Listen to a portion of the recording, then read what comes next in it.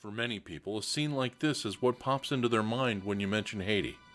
Grinding poverty in a decimated nation. This is Cite Soleil, 250,000 people crammed into less than 3 square miles. It's on the outskirts of Port-au-Prince, and the buildings are mainly shanties and rough structures. One of the most violent places in the Western Hemisphere, it's ruled by rival gangs. Think Bloods and Crips as your neighborhood managers. Experts estimate that almost 1/2 of the children you see are child slaves. Cite Soleil and its poverty is an inescapable part of what makes up the country of Haiti.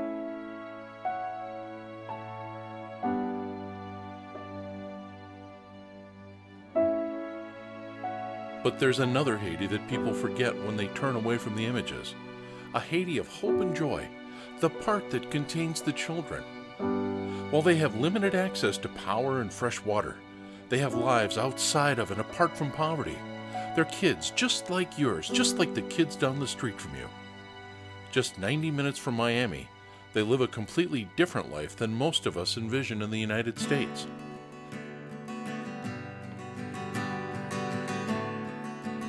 And on July 11th, 18 young soccer players from Cite Soleil will be traveling to Minnesota to play soccer during the Schwann's USA Cup. It's more than just a game with a ball. It's a nourishing meal, camaraderie, and an opportunity to see some of the outside world. Soccer is a break from their day-to-day drudgery. A Minnesota organization, the Sanneh Foundation, founded by Tony Sanneh, former MLS and national team player, created the Haitian initiative known as H&I. H&I is a collaboration of partners working together to bring sustainable programs to Haiti, using soccer as a catalyst to combat the cycle of poverty. The program is designed to motivate kids to stay in school by stressing that education is the key to escaping the cycle of poverty. Regular school attendance and passing grades are a requirement to stay in the program. Practice and games occur 6 days a week. After every practice, the players get a hot, vitamin-fortified meal provided by another Minnesota-based organization known as Feed My Starving Children. For some kids, this may be their only meal for that day. Hot meals, team building, athletics, and the games kids need to develop both physically and emotionally. The joy and uplifting nature of this simple activity is undeniable.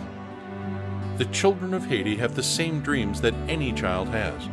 Dreams of an education, a career, a bright future, and love. The love of soccer and of their teammates.